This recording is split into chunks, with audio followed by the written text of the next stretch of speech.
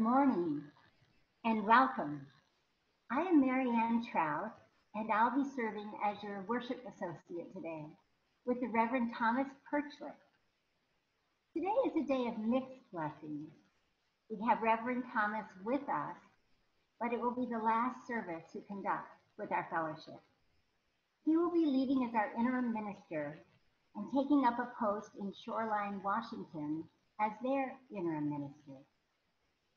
The theme for today's service is Happy Trails. So we will be bidding him farewell today and dealing with our ministerial change against the backdrop of tremendous upheaval in our country. While we are welcoming all of you through the magic of Zoom, why don't you get your chalice if you have one, so we can all light them together at the appropriate time. We also invite you to consider having your video on, because then we can all be together and see each other, although we're not together in person. For those of you less familiar with Zoom, you can choose either the speaker view, where the person speaking fills the screen, or you can choose gallery view, where everyone on the call has a thumbnail sketch we can see. Sometimes it's good to switch from one to the other, just to see which you enjoy at the moment, and that's totally up to you.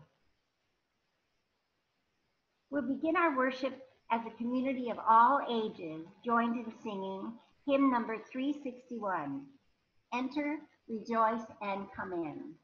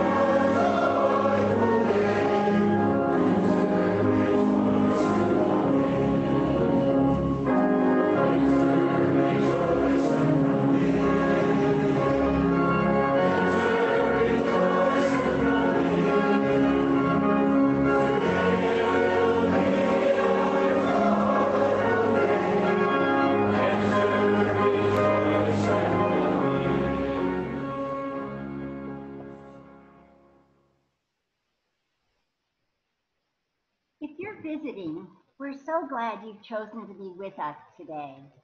We hope you'll enjoy your time with us this morning.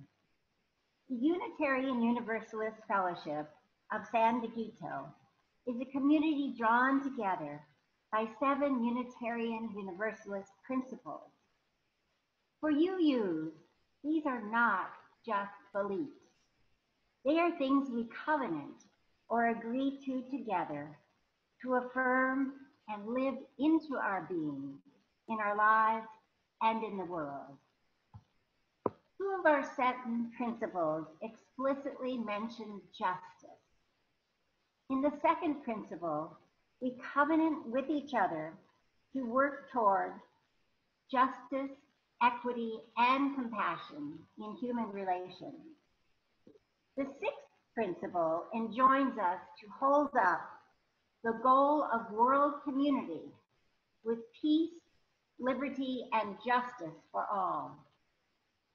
During this time of increasing awareness of the justices in our country and our world, we come together to reaffirm our commitment to each other to create one just world, one just community, recognizing we are in this life together no matter what.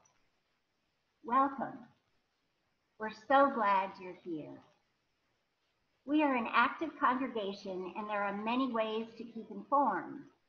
Our newsletter, our website, and our weekly order of service announcements.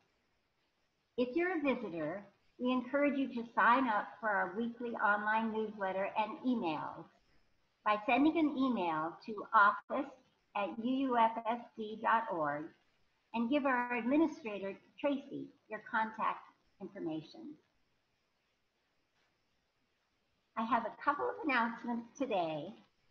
The first is that although we're not physically together, our pastoral care team is still here for you. After our Sunday service, this week's pastoral listener will be Candace Sage. She'll be available from 11 o'clock to noon to offer confidential listening and support. You can reach her by emailing pastoralcare@uufsd.org. Email her your phone number and she will get back to you. I also wanted to remind you that our congregational meeting will be right after this service today. Please stay. We'll have important votes on our new board members and the budget, as well as updates from the Dream Builders, our Director of Religious Education, the Membership Coordinator, and Reverend Thomas. One way we stay connected is through rituals like chalice lighting. Chalice lighting represents our shared commitment to our values and our faith. I'll say a few words first, which reflect our theme of happy trails or parting. After I've read, I invite everyone to join in lighting a chalice or candle to symbolize our connection to each other. In a minute, let's turn on gallery view and hold up our chalices, if we have them, so we can share our light together. Our reading was written by Laura Thompson. It's called Across the Distance. Across the distance, the light from within me shines, sending love to all. Across the distance, your light is fuel that warms me and helps to keep my own light burning. Together, we keep the flame of hope burning bright.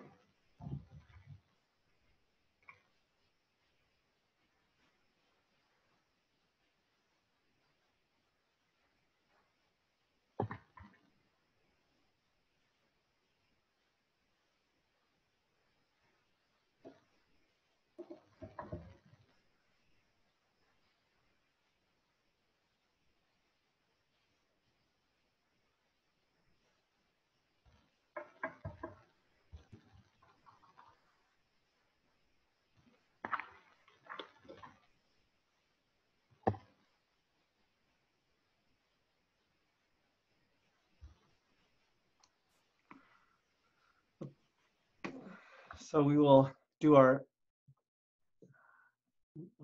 we'll continue the normal rhythm of that ritual after we welcome new members. Our shared joy, the shared joy that we all have is that we have 5 new members coming into our community.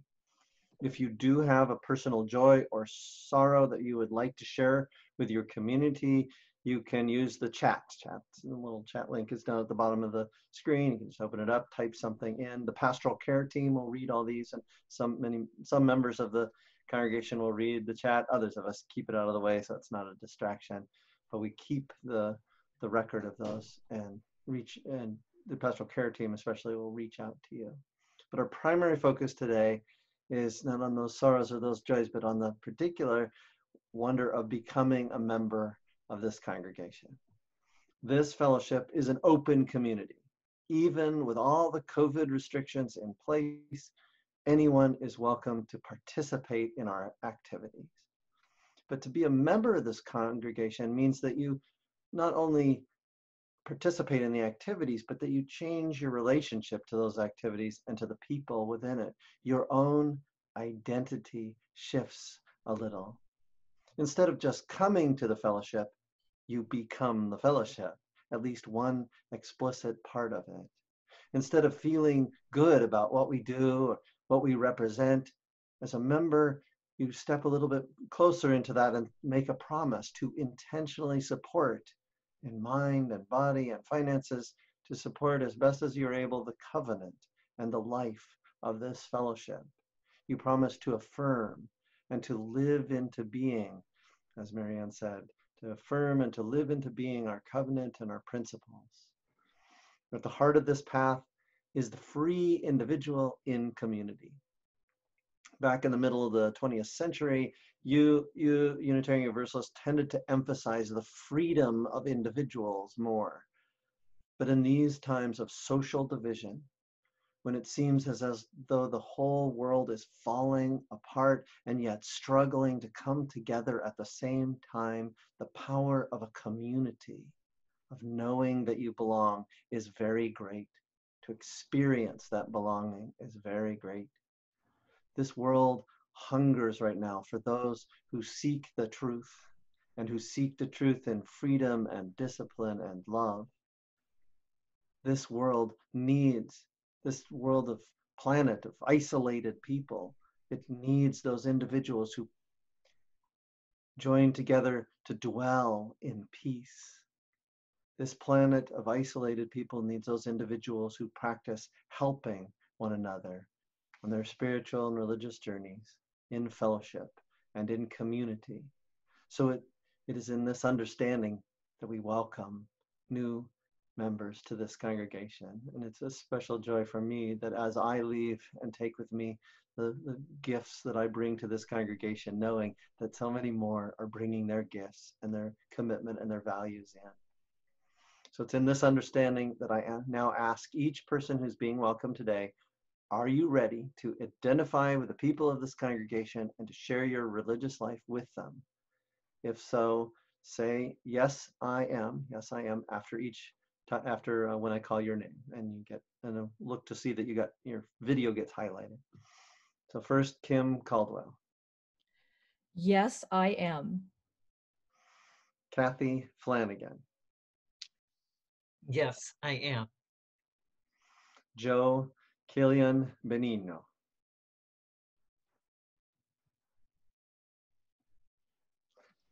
Good. If you can unmute, that's good. There you And then go. Chris Germani Killian Benigno. Yes, I am. Yeah, me too. Okay. And then Iman El-Sheikh.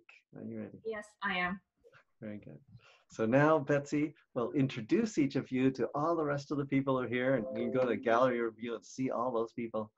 But we're going to now introduce each of you, and then we'll get to see each of you actually sign the membership book, and then we will say, all of us who are now members will say to you our welcoming words.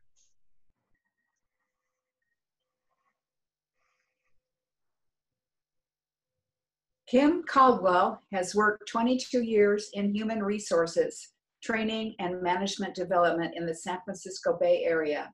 She is married to Rich Caldwell, and the couple have 2 grown sons, Lucas and Tyler. Kim loves the outdoors and loves to hike, walk, and play tennis.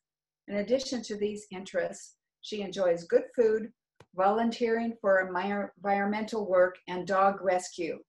She comes to us from Cheryl Close, as they grew up in the same neighborhood and are good friends.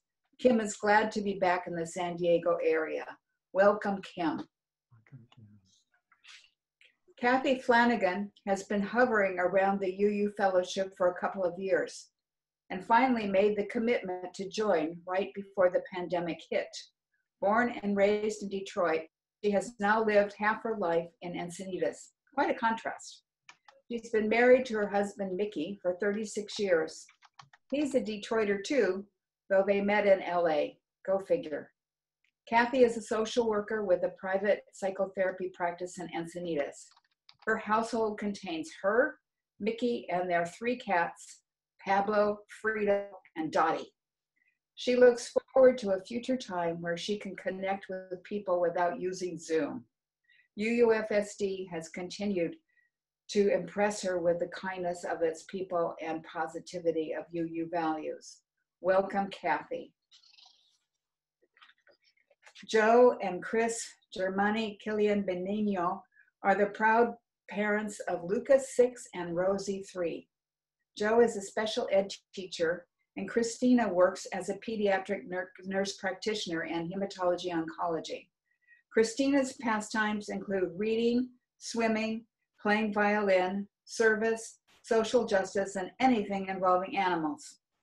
Joe spends special time enjoying being a dad, music, the outdoors, social justice, service, and traveling. They are pleased to have their children grow up in a community that respects and teaches about all religions and that has values congruent with theirs. Welcome, Joe and Christina. Iman El-Sheikh came to the US with her family from Egypt 6 years ago. She is the mother of Dana, 5, and Tamim, 13 months. Iman is an engineering graduate, mechanical, and is now in a master's programs for supply chain management. She blogs and has a YouTube channel where she discusses parenting, books, nutrition, and lifestyle. Other hobbies include walking, reading, and photography. Iman did not feel at home in the US until she started attending UUFSD. She finds the people here share her values, and she enjoys the community that is here for her and her kids. Welcome, Iman.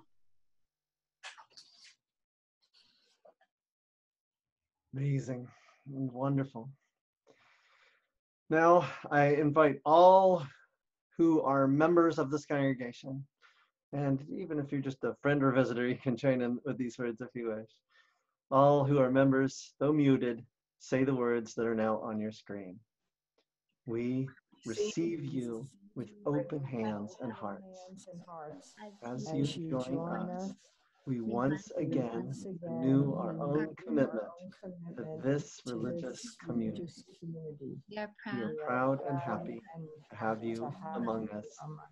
Welcome, welcome, welcome. Now let us all as a congregation, some of you for the first time as formal members of this congregation, let us sing our centering song, Spirit of Life, and then recite our fellowship covenant.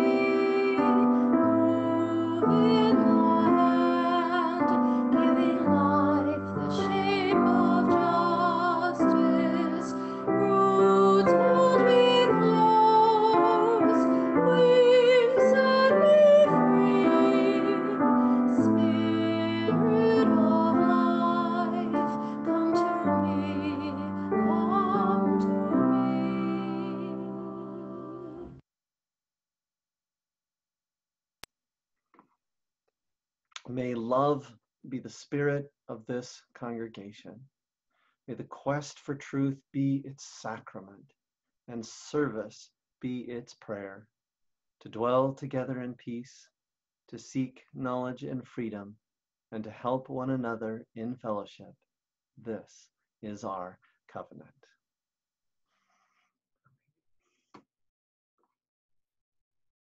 Catherine, you gotta unmute first. Hi, everyone. It's really nice to see you here today. I'm going to do the all ages intergenerational sharing.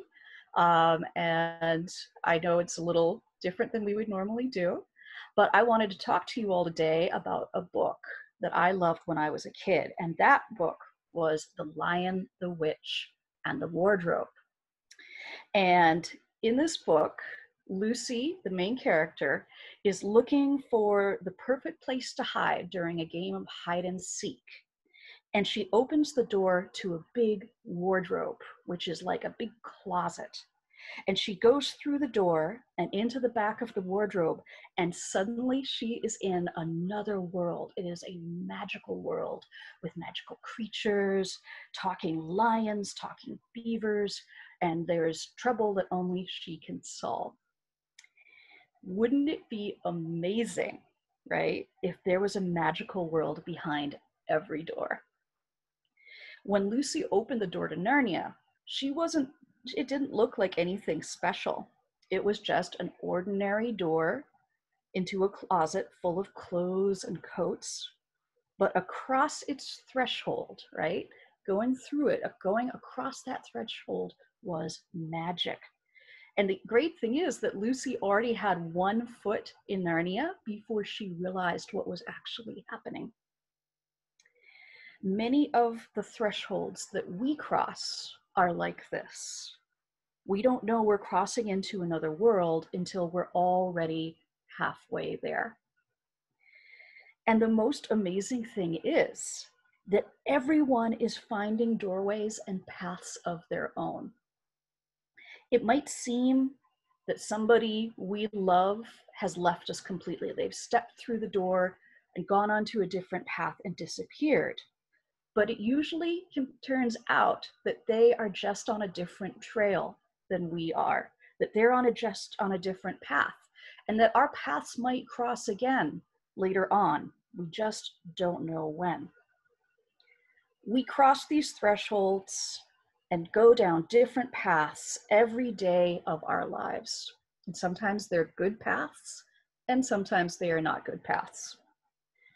Every door, even our own front door, is a threshold, no matter how familiar the world we might seem to be crossing into might be. It could be magic on that path.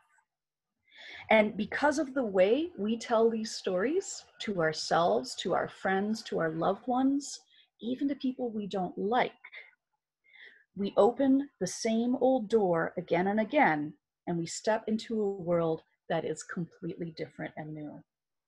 And the best part of the whole story is that, like Lucy, when we step into that different world, we meet amazing people. And we are privileged to see that there is magic on every path for every person.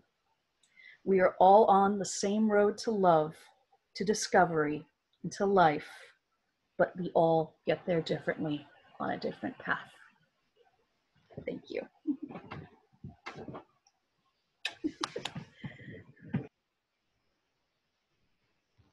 Thank you, Catherine. That was really lovely. Although we're not physically together, it's tremendously important to continue to give our fellowship the financial support that we pledge, both to help those in need and to continue our work. If you are in need, please contact Reverend Thomas or the pastoral care team. There are 4 ways to give during this time of physical separation. They're posted on your screen.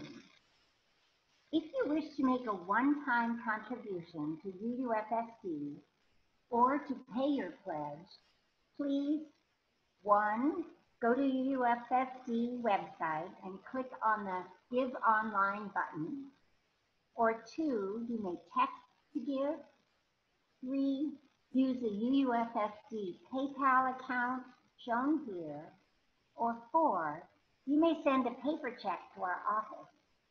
All these methods are presented here.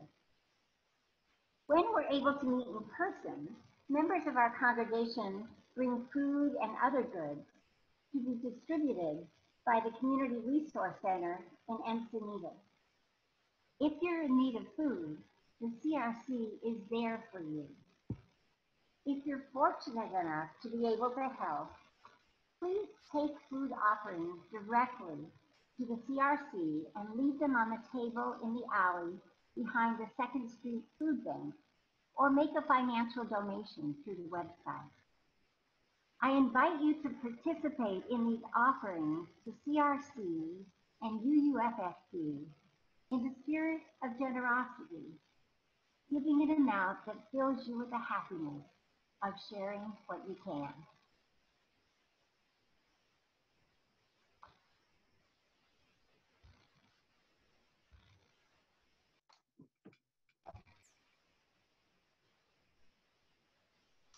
Because of a Lakota story that the artist Paul Goebel gave the title Love Flute, I associate this instrument with the spirit of love.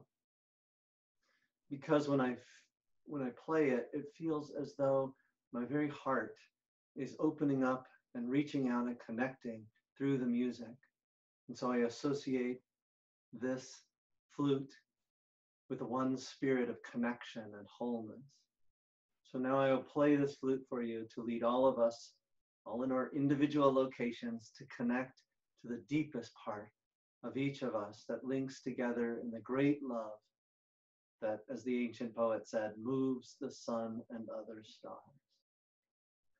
So take a deep breath to settle into a time of prayer, time of meditation, time of contemplation. Then after my music and a time of silence, we will hear a bell followed by special music.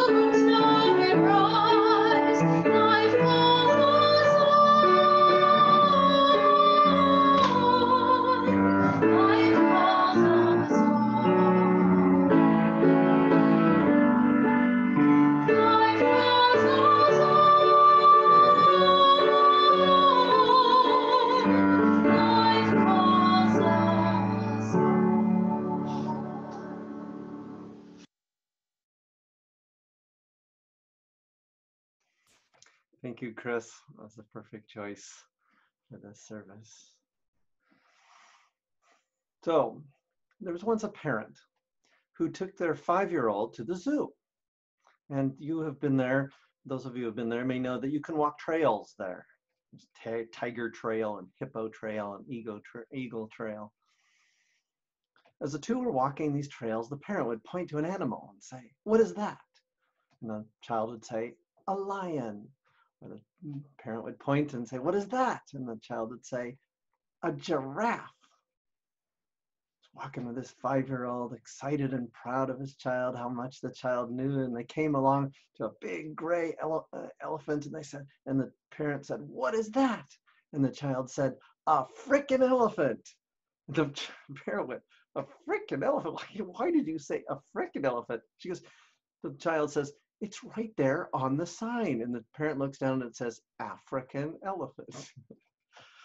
So the point of this story, other than just to get a little bit of laugh and loosen up the spirit, is to point out that we may all be on the same trail, walking the same trail together, but we have different views. And we have to hear one another's views and sync them together. It's an image of our approach to the religious life, the spiritual life. I've been with you long enough, this congregation long enough, to see the little tensions that come up, the difference of views, the ways in which it is hard sometimes to create community, to feel that you're even on the same trail or argue about which trail you're going to take next. It's hard to be in community. It's a discipline. It's a practice to remain spiritually grounded and clear, not just struggling with the politics or practicalities of decisions, but to come together as a religious community, to bring your own spiritual groundedness into those conversations about what we see and what we know and what is true and good and beautiful. And sometimes we have to go on different trails. We know that people have come into the fellowship and left this particular fellowship, and now I am going to be leaving soon. Technically, I'm your minister by contract all the way to the end of July, and I can still do work for you and help you in various ways, but largely I'm leaving, and this ceremony marks that ending. But as we go on different paths, we still carry the same values, the same experiences, and they shape who we are. I carry you with me, and I will be present in your congregation. And you need to be attentive to that so that you can truly welcome Reverend Jo when she arrives. When I came to San Diego County, I immediately started jogging on trails.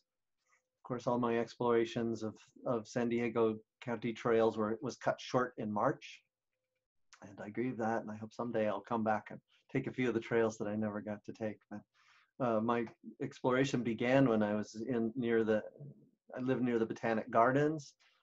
Again, very thanks to Lisa and Steve for their great hospitality. I live near the Botanic Gardens, and I would go running on the trails around the Encinitas Ranch neighborhood there and the Las Verdes Park.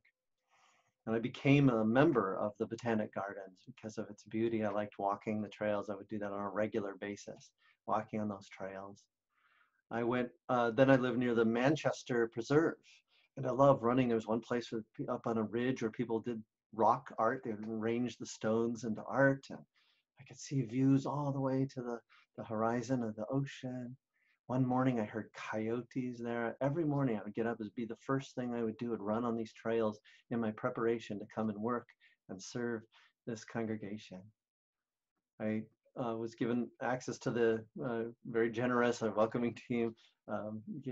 Karen Remus gave me a pass to the parking near Torrey Pines so that I could park there. And then I would take this loop where I'd go up the hill and over the hill, over the ridge, and then down back onto the beach and back to the parking. I took that trip many times, loved it, loved being able to do that, looking down on the waves at one point and then going down and feeling the waves across my toes at another time. I went to the Elfin Forest 3 times, went up towards Escondido, and then one time I went far south to Lake Calavera and walked on the trails up around over the top of the Big Skull, Calavera Mountain. I went to Daly Ranch and walked there, across by the little pools and ponds and through the woods. I went to, of course, went to San Elijo Lagoon, which is in between where I was living and Fellowship property. Went to Annie's Canyon, which is on the other side of that lagoon. So many trails, walking. And all the time, the landscape became part of my spirit. I've often talked about the landscape of the spirit. When people imagine beautiful places or the beloved, idealized realm or a place of wonder, often the places that they have loved, the places they've been happy to be at, become part of the images and the shape of that imagined realm of beauty and wholeness and well-being. And I would always think of you, wonder which of you had walked those trails. I would think of how we were connected by the land, by the landscape. Before I moved to San Diego County, I knew nothing about the coastal chaparral. Now I know the phrase and I understand something of that ecosystem of the animals and the plants and the birds that live in that beautiful place. Now the chaparral is part of my wholeness. It is part of the landscape of my spirit, and I carry that with me even when I'm walking in the Pacific Northwest. I will remember, I will see plants and say, oh, hey, they have one of those down in South California, same plant. As I walk different trails than you walk, I will think of you all. I also think of the quality of your community. One of the things I love about this fellowship, one of the reasons that we got along so well and resonated well together is that you are positive, hopeful, and kind community. And as part of who you are is at the center. There's some UU congregations that sort of formed more around an intellectual rigidity, argumentation, but you truly have at the center of your community that love, that spirit of love and kindness. During the past several weeks, I'm not going to say too much about this, but I started reading the chat, and I had to stop reading the chat because I thought I would just get too emotional in the service. But I will keep the chat. I will read all the little things that people have typed into the chat. But people have been sending me letters, even little paper notes and gifts. Tracy Weiss, your administrator, just sent me a lovely card. It was really sweet. I was really glad to just get those little tokens of connection and affection and appreciation every Sunday. There were people who would tell me what they appreciated. This week I had a little video chat with someone who just wanted to tell me things that they appreciated and to hear from me what I appreciated of them. You are good at appreciation and kindness even when you get into difficulties, even if you don't always do it perfectly. That is at the heart of your congregation, your community, and hopefully that's what we offer to the world. That's what makes more of a happy trail, the willingness to be kind and loving and good to one another in this difficult life, in this difficult world, in the midst of all these struggles and the fears and worries that we have for this new global community. As I said, it just seems as though we're all coming together and all falling apart all at the same time. We do not know what will happen. But we hope we walk happy trails. That phrase, happy trails, comes from Roy Rogers' show, Roy Rogers, the TV cowboy, and Dale Evans, his wife. Dale was actually the author of the song, Happy Trails to You. To you value that sometimes, no matter how hard our trails are, no matter how difficult our lives are, it's how we ride the trail that counts. And that's one of the lines of the song. How you live your life, how you respond to the difficulties is what matters the most. It's the heart of our way of religion.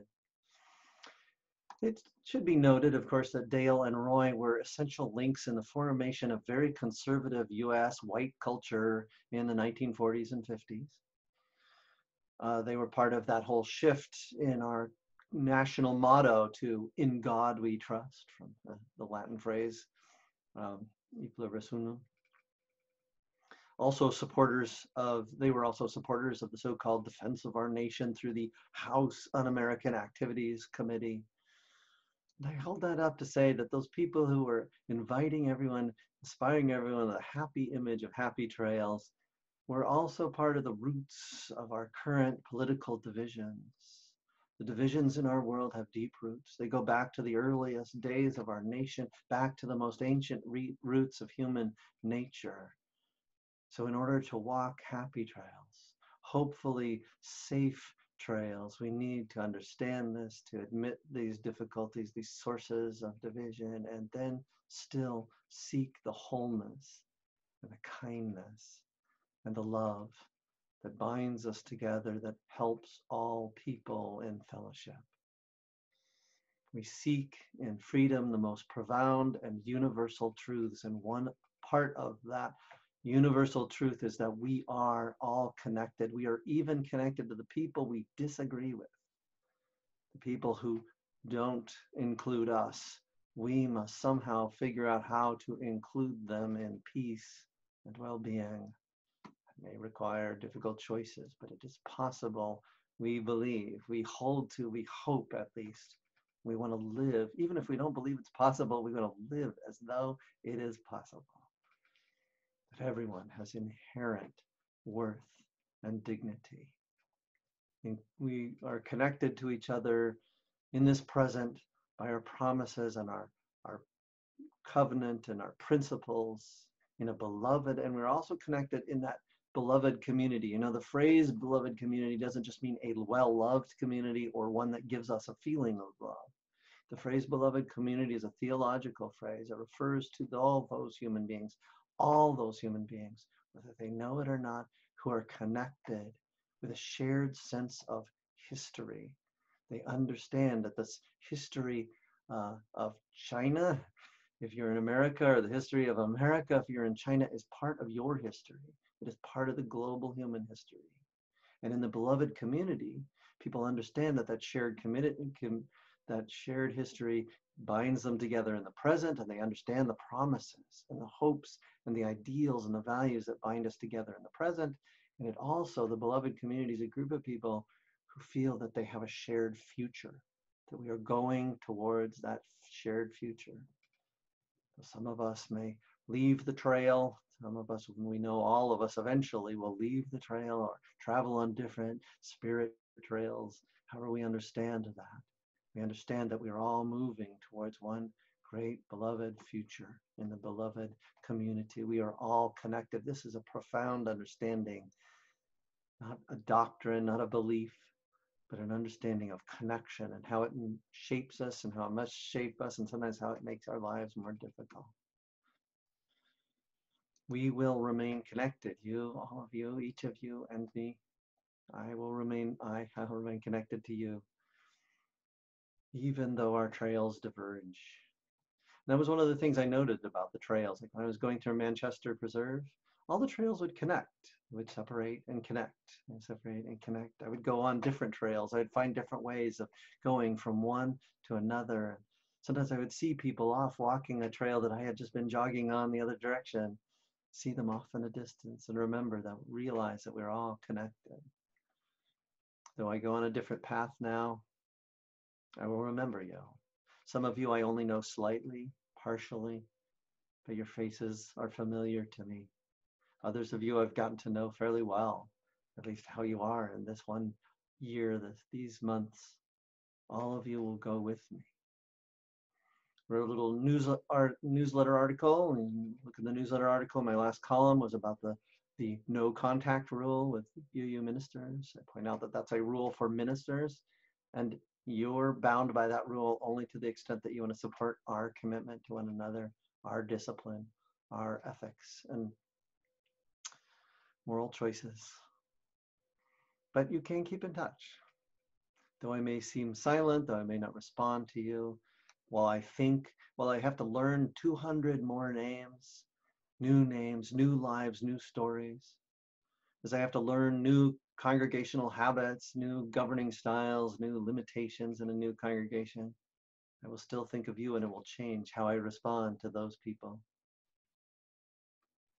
I want you to think about that we're together still out in the larger community of Unitarian Universalists, and the larger community of all liberal religious people, in the larger community of the beloved community that pulls all of humanity forward, hopefully. Remember, as you journey into the future of this fellowship with Reverend Joe as your minister, or during this next month where I am still your minister, but only partially, remember those connections.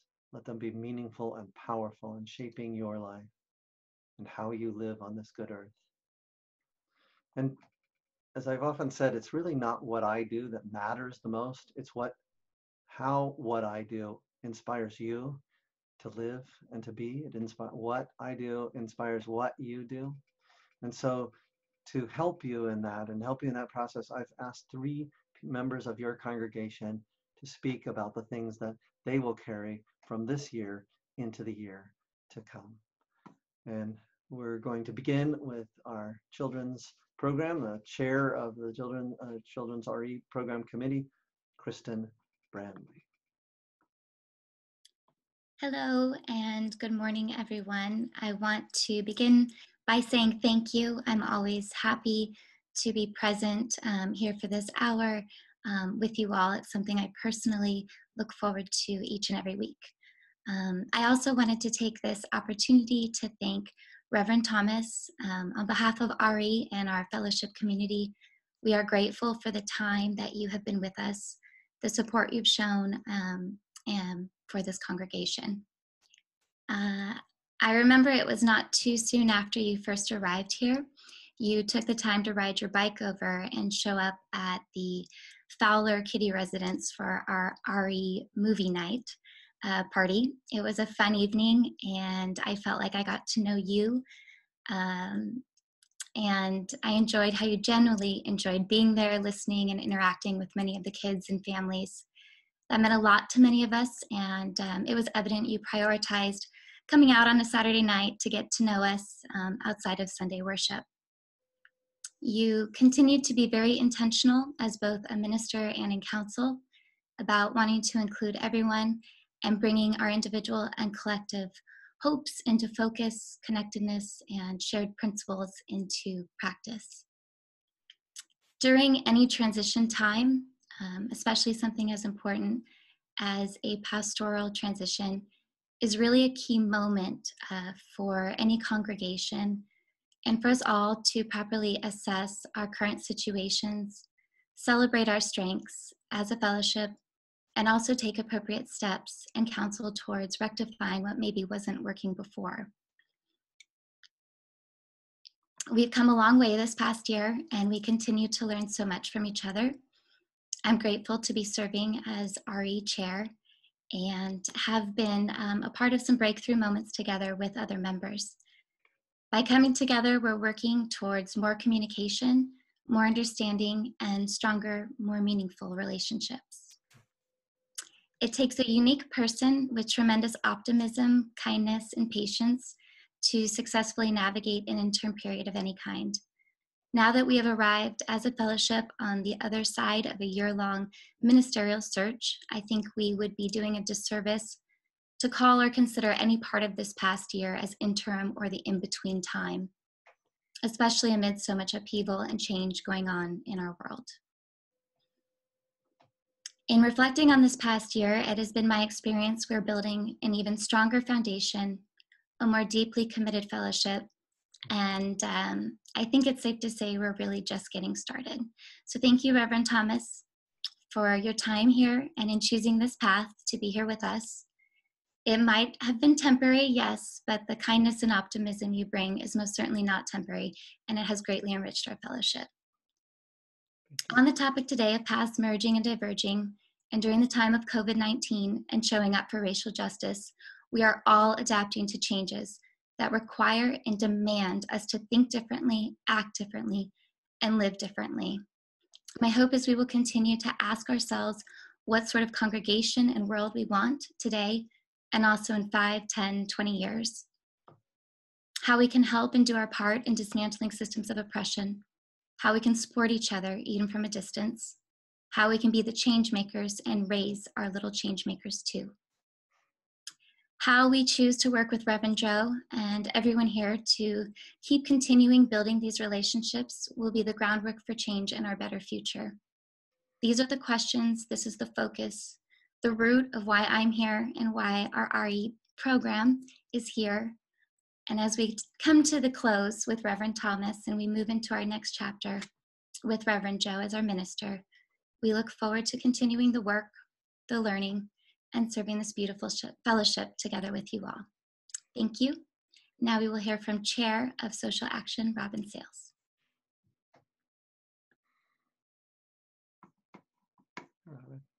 Good morning. I'm Robin Sales. I'm the chair of the Social Justice Action. Good morning. I'm Robin Sales, and I'm the chair of the Social Justice Action Group. And I want to share a few thoughts about Reverend Thomas. From the time he arrived here last August, he showed up for social justice. When we met to talk about the importance of the social justice work we do here at UUFSD, I came away with a sense of comfort, knowing that our new minister would be a strong ally. He proved this by attending our visioning meetings, engaging in our racial justice book club, in the environmental action group, sharing his wisdom and experience. His sermons lifted up how we as UUs can make a difference in our community and the world. The importance of a spiritual leader urging members to act in any way they can cannot be underestimated. He inspired me. Reverend Thomas did another thing that showed his commitment to justice. He attended our Showing Up for Racial Justice group in person and virtually after a long day in the office. He was thoughtful in his contributions, and we UUFSDers so appreciated his presence. He encouraged us as white allies to use our privilege to make lasting changes in our country. I could tell from that first meeting with him in August that his heart was siding with love. Thank you, Reverend Thomas, for your ministry, your guidance, your soulful flute and entertaining stories, and most of all, your dedication to the first principle. We will all miss you. I'd like to introduce Rich McDonald, our board member. Good morning, everyone. I'm very grateful to be able to say a few words about Thomas and share a few memories over the past year. The most acute thing that I learned over the past year is how short a year really is. That was a quick time. We accomplished a lot, as all of us who were here this past year understand, but it happened so quickly, and here we are at the end of the year. Thomas and I spent many hours together working with the board, and I want to tell you he's a great administrator. You've all seen the side of him, the pastoral, the worship, the beautiful sentiments that he gives us every Sunday, but he's very strongly administratively, and he is very supportive of all aspects of the congregation, as Kristen and Robin have told you. I'm especially appreciative of Thomas for his lifting up of our covenant of right relations. He has brought it out of the closet, literally, and dusted it off and presented it to us on a number of occasions. He not only praised it, but he's lived it as well. And his beautiful sermon today, if you go back and listen to it, is all about right relations. And really all of his sermons and all of his thinking and all of his life is about right relations. I've never heard a critical word spoken of Thomas in the congregation, which is very unusual for a group of UUs. I attribute that to Thomas living his right relations, and I now regard the covenant of right relations as one of the cornerstones of my faith, of our faith. Finally, I'm sure we all agree that he and we have come a long way in this last short year we spent together. Thomas has led us, his flock, to the promised land of Zoom, and we have videos on YouTube to prove it. Thomas, we will never forget you and your sidekick, Coyote. Thank you, Thomas, and au revoir. Back to you. Thank you, Rich. Thank you, Robin. Thank you, Kristen. That was wonderful. Moving. I remember showing up for racial justice. I also remember standing out on the street on Loma Santa Fe with people protesting guns and making connections there. That is how we live, is show our values out into the world, but practice them and make them deeper, more powerful inside the fellowship. I'm glad that I've been a part of you, connected to you, in community with you. And I will miss you. As I said last week, if only we had known how well this would work out. But that's part of the last thing I wanted to say is part of the whole idea of the interim, is that you make these connections and let go of connections. So it allows you to understand the values of connections better.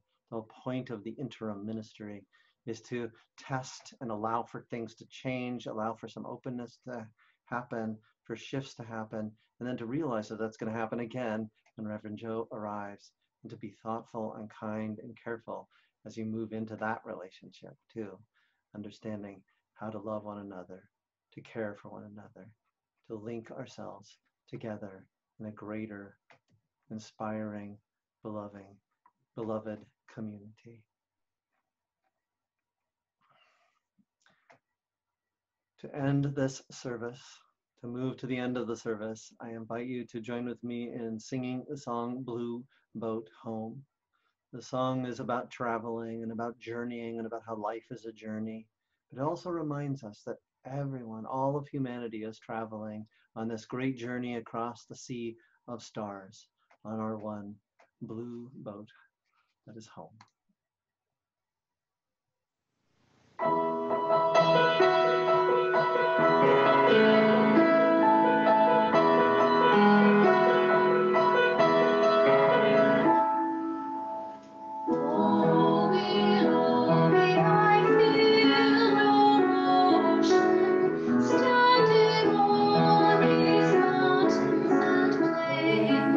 Far away from the road.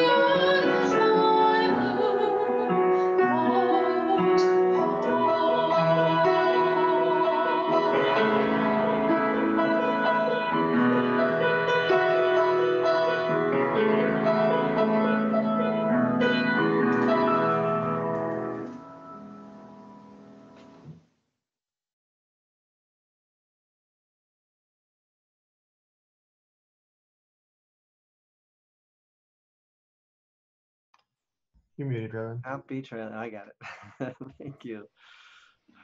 Happy trails to all of you. May you travel joyful trails. May there always be, no matter how hard or difficult the trail, something of beauty shining in your heart and in your eyes. May you always have a chance to walk with others, to remember the others who walk the beautiful trail. As the Navajo prayer says, may there be beauty before us, beauty behind us, beauty around us, above and below us, always the beautiful as we walk this trail, alone and together. Happy trails to you.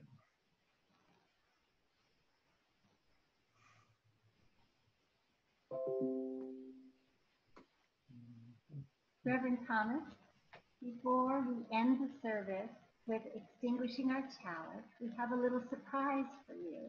Oh. Oh, since we weren't able to gather together and actually give you a farewell party, we have created a virtual card or kind of a digital documentary for you to take with you. And Joe is going to share that now, and then you'll get a copy so you can look at it at your leisure. But it's to say how much we've appreciated having you here, how much we will all miss you, and how important you have been to us. And let me just say, after we do the document, the digital document, after everyone gets a chance to look at that, we will move on to the end of our service, which will be a tiny bit different. We have an extra reading before extinguishing the chalice. So I'll kind of lead you in that once we get to share this virtual celebration with Thomas.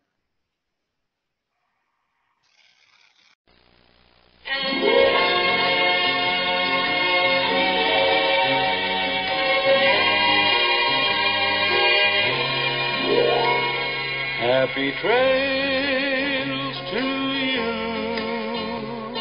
until we meet again. Happy trails to you. Keep smiling until then. Who cares about the clouds if we're together? Just sing a song and bring the sunny weather. Happy trails.